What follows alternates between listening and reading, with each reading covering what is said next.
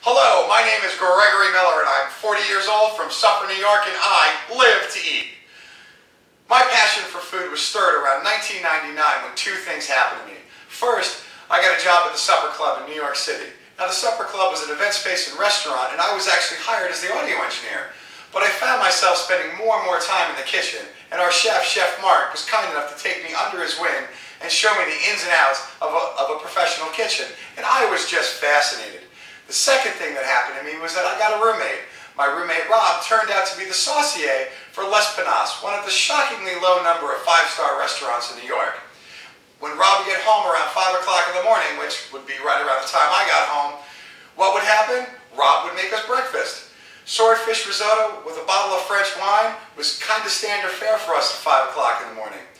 Those two events stirred a real passion in me for cooking, which led to a couple of kitchen tools, which led to a couple of cookbooks, which eventually led to my now world-famous sangria party, where I made 20 gallons of sangria, 2 reds, 2 whites, and tapas for about 50 people. And in the past 7 years that I've been throwing this party, I haven't made the same recipe twice.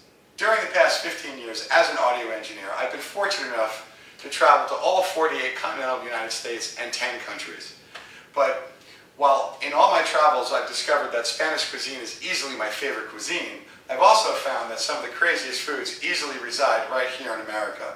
Some time spent in Colorado introduced me to Rocky Mountain oyster soup. And of course, being a New Yorker, I had no idea what this was, but it looked good, it was cold, it was soup, and it seemed like the way to go. It wasn't until after I finished my entire bowl of soup that my waitress and the restaurant decided to inform me that what I had just ingested was sheep testicles. You can imagine my surprise, easily the last time I've been to Colorado.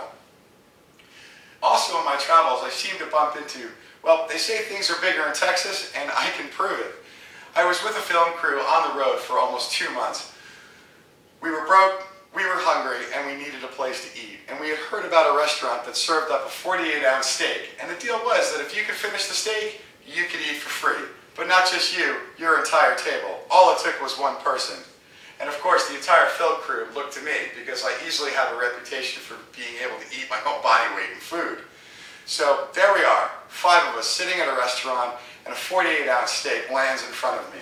All eyes are on me. 30 minutes later, my steak, my salad, and my buddy's meal, we were all eaten for free, very fat, very happy, and continued on the road. My time spent on the road with my fat and happy film crew taught me an extremely important lesson, and that's who you are and what you do should be the same thing. There should be no distinction between work and play, and it's that lesson that I took to heart. I have 3 passions in life: cooking and eating, which I can easily lump together as one, traveling, and production. I've spent the past 15 years as an audio engineer putting on shows for everyone from rock bands to presidents. I have cooked meals for 2 people, 5 people, for 50 people, and I have traveled around the world. And it's this combination and this wide-eyed enthusiasm that makes me the perfect man to host Live to Eat. I can be put in any situation and make the most of it. I have no problem meeting new people, I have no problem going to new places, and I am fearless when it comes to whatever it is that's on my plate. So until we meet again, explore your world, eat well, and live to eat.